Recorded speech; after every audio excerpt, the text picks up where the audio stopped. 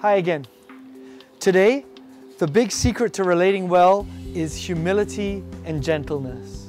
That's really the key of chapter 4 of the book of Ephesians.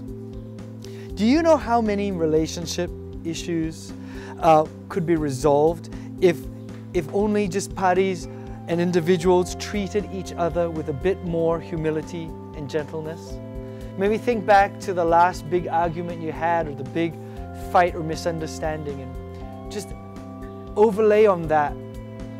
What if either of us had a bit more humility, or if we treated the other person, instead of just speaking our mind however it was, if we treated the other person with a bit more gentleness?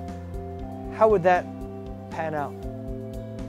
I think the problem for us is that we think that humility in some way is weak. That we think that, oh, we're going to lose if we approach this with gentleness. I always hear things like, why must I be the one to bend? Why do I have to go first? Why me? I know I think these things, and I know Paul must have known this. Paul, the author of Ephesians.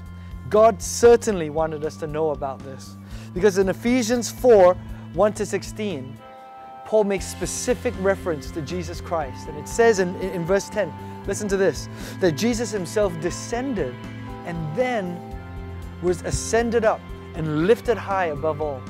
Why does it talk about Jesus coming down low and then lifting back up again? It's because of this. Jesus is our example. Why must I be the first one to bend? Because if it's good enough for my Lord Jesus, then it's good enough for me. That's what we're supposed to be saying.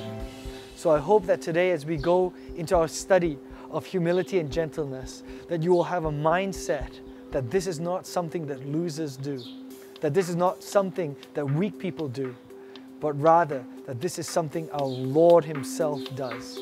This is what good leaders do. God bless.